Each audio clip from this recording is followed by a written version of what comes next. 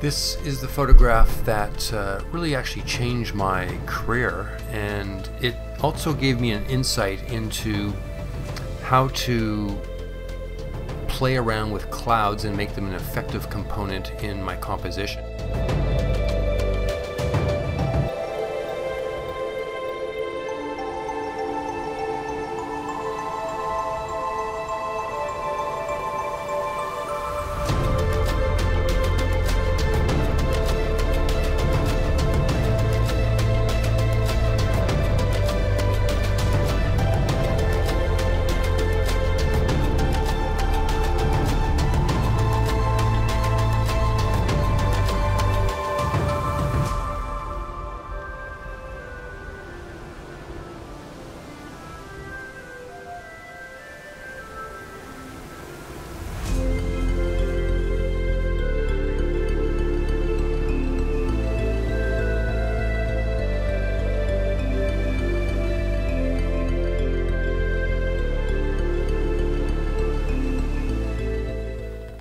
The thing about a photograph or a compelling image for me is I want the viewer to have a sense of this is a real photograph. They know it's a photograph, but there's something about the movement of the clouds or the smoothness of the water that makes it sort of extra special.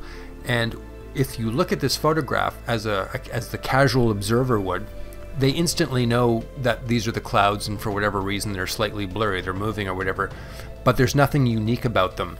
So it's an important lesson at the time for me to learn how clouds are very important, and their movement and the length of exposure time is important too, to create something that's magical.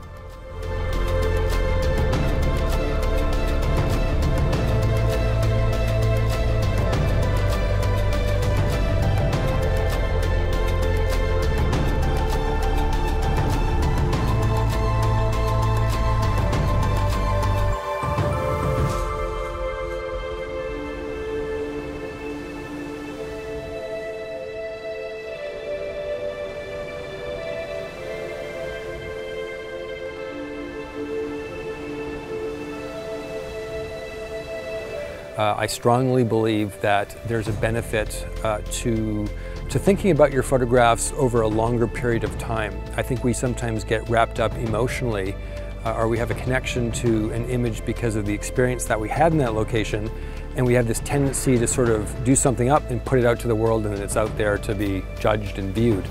And it isn't necessarily always the best thing to do, or it's not the best photograph.